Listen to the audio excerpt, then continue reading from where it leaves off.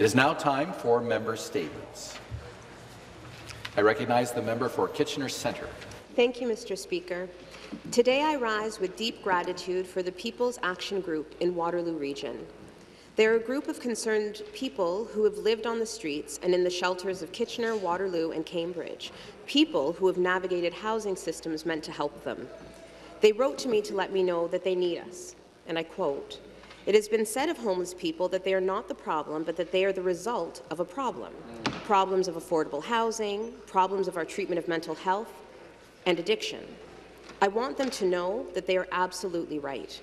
They are right to ask us to use our positions of privilege and power to think about the impact of each and every piece of legislation that goes through this House on people who are sleeping rough at night.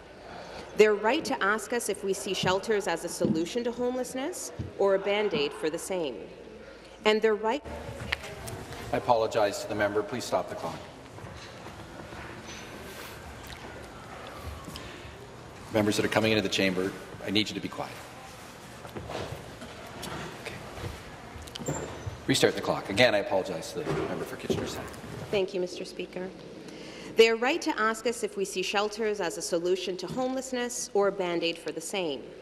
They are right when they say that homelessness can only be solved by the hard work and compassion of people like me, people like us. In your position of power, you have the ability to become a part of the solution, to join in on the hard work and compassion needed to address homelessness. I refuse to lose hope because they are right to call on us to do better, and we must do better. The people of Ontario deserve nothing less. Thank you. Member statements. The member for Haldeman Norfolk. Yeah, thank you, Speaker. The illegal blockade of Highway 6 at Caledonia must come down. It's a position I've consistently fought for over the past 14 years. Illegal blockades are dangerous, seriously hinder the movement of people, goods and services, and illegal blockades that force tractor-trailers and heavy trucks onto county roads have proven very dangerous. The Caledonia bypass blockade must come down. The Caledonia blockade is part of an ongoing national insurgence. Protesters have blocked rail lines in several parts of Canada to show solidarity with hereditary Wet'suwet'en chiefs opposed to the construction of the Coastal GasLink natural gas pipeline in British Columbia. The provincial government continues to call on the federal government to continue to step up and take responsibility with a coordinated plan of action to dismantle illegal blockades. We respect the right to assemble, but enough is enough. People are being hurt and their livelihoods affected. I'm in my second week at Queen's Park pushing this position with my colleagues, with members of Cabinet and the Premier. I and my staff are on the ground at Caledonia and Hagersville, monitoring and communicating. Caledonia needs some help. Thank you, Speaker. Member for Hamilton East, Stony Creek. Thank you, Speaker. Speaker, there are grave injustices taking place each and every day across this province, including to my constituents. Ontarians have unjustly lost their freedom. Children have been taken from their families. Refugees who were fleeing persecution could face torture and death if deported without fair and proper legal representation. These injustices and the many other violations to people's freedoms are the direct result of the recent 30% cut to legal aid in Ontario. To add insult to injury, these cuts, it doesn't save money. The Canadian Bar Association found that for every dollar spent on legal aid, governments save $6. Mr. Speaker, this means the government has added as much as $750 million to costs of other parts of our justice system and social service. That includes courts, jails, child protection services, and welfare rolls. Last week, I met with the legal aid lawyers and their union, the Society of United Professionals, about these cuts. I want to thank the frontline staff lawyers for their dedication to our justice system, and I join them in calling on the Premier to reverse his $133 million cuts to Legal Aid Ontario.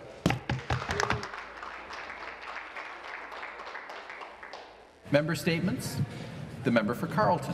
Thank you, Mr. Speaker. On Friday, February 28, I was pleased to host the Honourable Ministers Rickford and Walker at a small roundtable discussion in Metcalfe to discuss energy, hydro, natural gas and more in Carleton. Constituents and representatives from various parts of my riding of Carleton, including local City of Ottawa Councillor George DeRoos, gathered together to share feedback and give ideas on what our government can do to help build Ontario together. It was a very informative discussion, and the ministers were kind enough to stay for almost 2 hours, answering everyone's questions and taking notes for follow-up. I want to thank Minister Rickford and Minister Walker for taking the time to visit my riding and to get a first-hand understanding of the challenges faced by rural communities in Carleton who are still considered quote-unquote urban because they fall under the City of Ottawa's municipal boundaries. Communities like Metcalfe, Osgood, Richmond, North Gore, Ashton, Greeley, Cars, Vernon, Beckett's Landing, and more. I look forward to continuing the conversation and working with both ministers to be a strong voice for the people I'm here to represent and serve.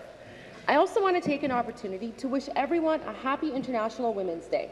Last year, I held my first annual International Women's Day events across the riding, and they were a huge success. Once again, I'm hosting 2 free community events for International Women's Day on Sunday, March 8th, breakfast in Richmond and high tea in Metcalfe. I encourage everyone to come out and attend. You can get more information on my website, goldiempp.ca, or call my office at 613-838-4425. Thank you.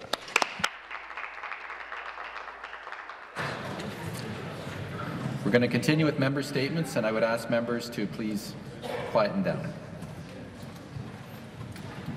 Member statements. The member for Kiiwetinoong. Good morning, Speaker. This morning I would like to tell a story about where I come from, my community of Kingfisher Lake.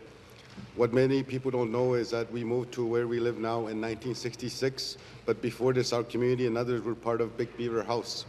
Kingfisher Lake received reserve status in 1976. We were placed under the Indian Act and forced to under an elected band council system. Our first government school was built in 1973. This school had the only system for hydro and sewage in the community. In the early 80s, the community installed its own electrification system. We got a gravel road in 1987. We got sewage and running water in 1994. Despite all this, there has been 20+ deaths by suicide in my community since 1987. And across the Kiiwetinoong riding since 1986, we've had over 400 deaths by suicide. This is what colonialism looks like. As a community and as First Nations, we will continue to fight for our right to exist, our right to practice who we are, and our right to speak our language. So I ask, how do we fix this? Some say reconciliation, but how does this work when Ontario doesn't acknowledge that this is broken, this is a broken relationship, and that reconciliation is dead?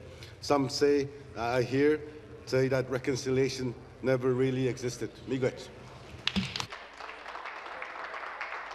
Thank you. Member statements. The member for Guelph. Thank you, Speaker. I rise today to compliment the students in the Community Environmental Leadership Program and Youth Action on Climate Change. They did an amazing job moderating a climate town hall hosted by Guelph's MP, including Mayor Guthrie and myself. The town hall filled Harcourt United Church with so many people that they actually had to turn people away. Speaker, it's clear people want climate action, and people are deeply disappointed that the government has not brought forward a credible climate plan since the Auditor General tore apart their environment plan. I was especially impressed by how the students connected job creation to climate action. Global investors have invested $2.6 trillion into renewable energy in the last decade and will invest an additional $3.5 billion every single year over the next 5 years.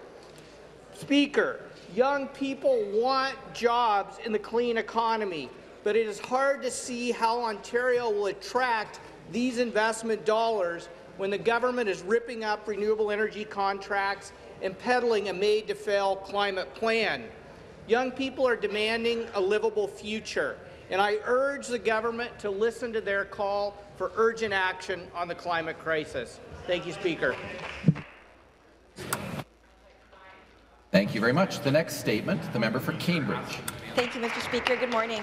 Last year in December, I was pleased to announce on behalf of the Deputy Premier and Minister of Health that the Cambridge North Dumfries Ontario Health Team was one of the 24 chosen to launch our government's new model of care to end hallway health care and build a connected and sustainable healthcare system centred on the needs of patients. We've been working collaboratively in Cambridge and North Dumfries on healthcare and on many things for a while, thanks to organizations such as Lang's Community Health Centre, which really is a focal point for people to access services and supports that they need, along with Cambridge Memorial Hospital and other organizations that continue to work to innovate, improve, and support healthcare in our community. Congratulations and thank you to the healthcare providers, organizations, and leaders, people like Dr. Sharon Ball, Cambridge Memorial Hospital President Patrick Gaskin, and Bill Davidson, Lang's Executive Director, and of course other community partners who helped plan the Cambridge North Dumfries Ontario Health Team and worked to make it a reality. Thank you to all of our healthcare professionals and providers for what they do every day, serving Cambridge and North Dumfries. Thank you. Thank you. Member statements. The member for Nickel Belt. Thank you, Speaker. Outfitters in my riding are facing a really hard time right now. The government has deemed the northern herd of moose too small to hunt. So what does the government do? Do they look at the dozens of moose who get killed on the same tracks of railroad every year? No. This government that says that they are open for business is putting all of those small business operators at risk. Outfitter brings in tourism. They create wealth in their community, but by now, many of them won't be able to stay open. Speaker, do we want to protect these majestic animals? For sure. I have to ask the member for Kitchener-Conestoga to withdraw the unparliamentary remark that I heard him utter. We already have a lot of press. Withdraw. Apologize to the member for Nickel Belt. I'll give you extra time. Speaker, do we want to protect these majestic animals? For sure. I don't know one northerner who does not want a healthy moose population, but when the federal government shut down the cod fishery, they put in place a compensation system so that people can transition, business could stay alive. It should be the same for my constituents and all across the north who invested in their outfitting business.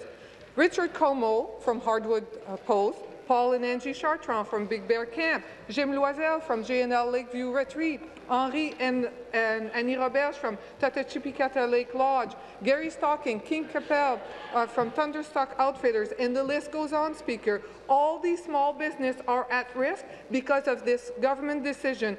They deserve government attention. They deserve government compensation. Thank you, Speaker. Thank you. The next statement, the member for Whitby.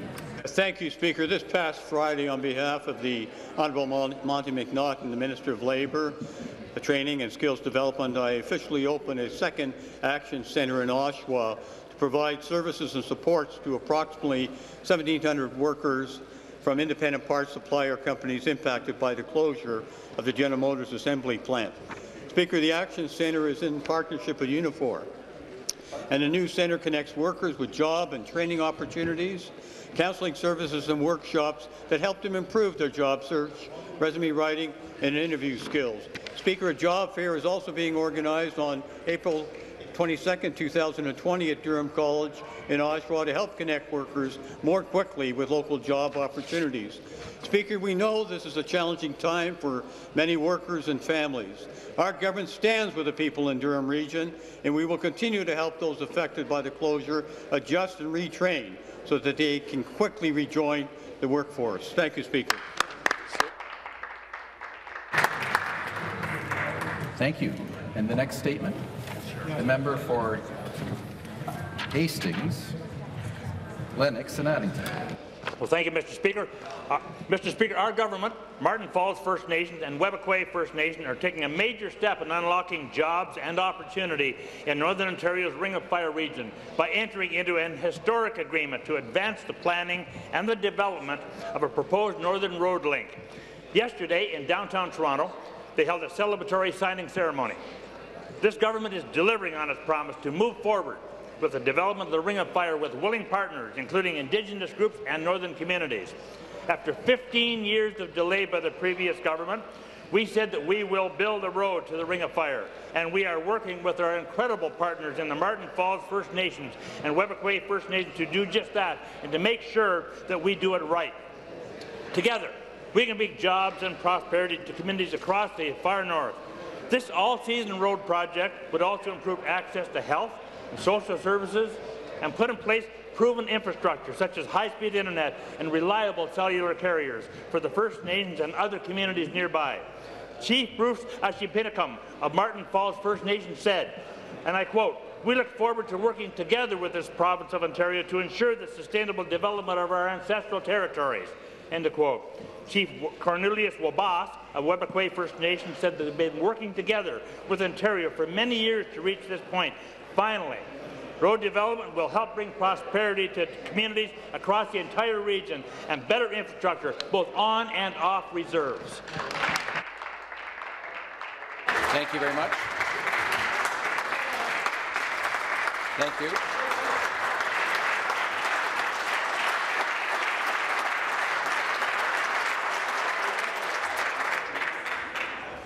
That concludes our member statements for this morning.